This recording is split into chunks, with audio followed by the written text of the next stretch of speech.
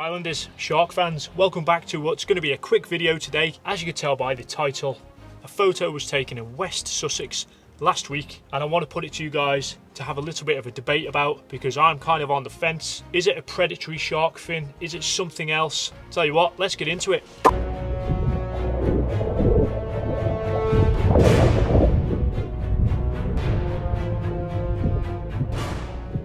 So, welcome to the back of my van. I had plans today, because I'm off shift, to go out and do some free diving. I've been cutting about for probably the last half an hour, 40 minutes, waiting for conditions to improve. It's a bit grey, it's a bit windy, and it's just the visibility would not be great out there. So I've chinned it off basically, and now I'm in the van. I was going to do this video anyway this week, so I thought, you know what, let's just do it. Firstly, thanks to a lot of you guys. You all get in touch via email, send me loads of photos, pictures, sightings, stories. I do read them all. Thought this one, it's going to be a good debate. I'd like to put it to you guys. But before we get into this series of photos that was sent to me by James Venn, let's just quickly look through some shark first dorsal fin terminology. So you've got the leading edge, which is the front of the fin, the origin at the bottom, then you've got the apex at the top. And if you look at certainly the difference between like a Porbeagle shark and a great white shark, you can tell that the apex is more rounded on a Porbeagle. These are little things I look for when you guys send me these photos. And also then you've got the trailing edge and the tip at the bottom, which all is useful for ruling out what species or if this is even a shark. But that's why I'm putting it to you guys. I did put this on Instagram and it was quite close, to be fair. So what happened and where did this happen? Goring-on-sea, or Goring as I believe it's known, in West Sussex, which is the south of England. James Venn was out on the beach when he saw various seagulls sort of hovering over stuff, which is not uncommon, sort of about 40 metres out. Didn't think much of it. Had a bit of a chat to a nearby dog walker who said, oh, there's some seals, juvenile seals. So James nipped back to his car and got his 300mm zoom lens. And if you look at where his positioning was, and I'll show a picture, you can see why he was quite far out and a zoom lens would be handy. So yeah, he snapped a few shots of what he believed was a seal at the time, and I'm on the fence, because bearing in mind seals are known to sleep in the water, which is called bottling. They can just float along. I mean, if I was a shark and I seen this, that's just like McDonald's drive-thru for sharks, isn't it? I'm going to present these photos to you guys and we'll compare against other mammals, other species in British waters that we know of, and the great white. But I want to just see what you guys think, because obviously I have my own opinion, but it's all a bit up there. So what were conditions like in the day?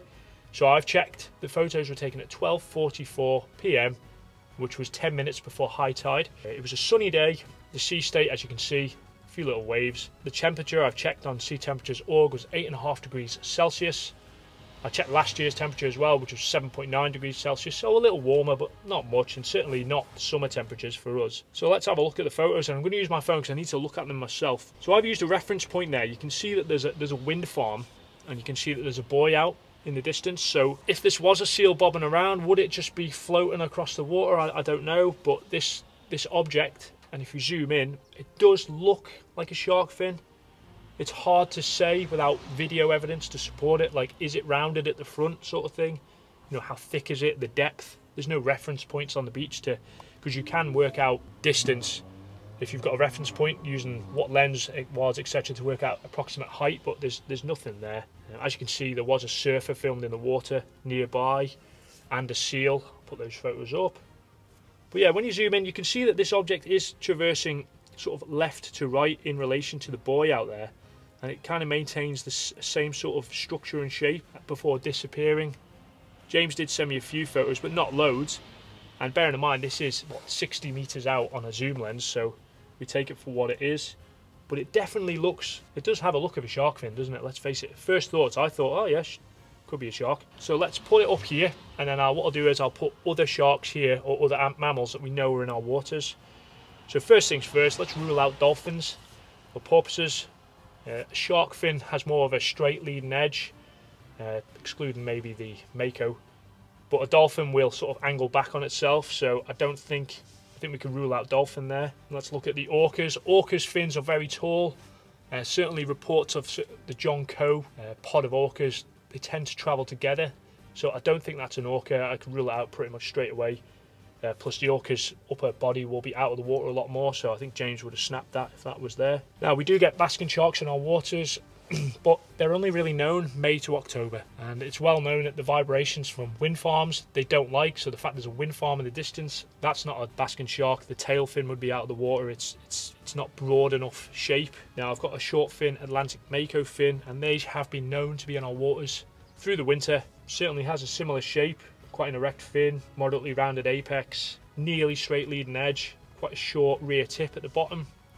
Very similar. Porbeagle, again, the mini great whites. And if any of you guys have not seen any of my series, I did a whole thing on what sharks we actually have in our waters, which might surprise some of you. It's similar to a Porbeagle. A Porbeagle is more rounded at the top. Couldn't rule it out based on those photos. And let's go with the elusive great white, which is what I'm all about. I don't think it's a great white. It's a similar look, but we know great whites can operate in low temperatures, 8 degrees.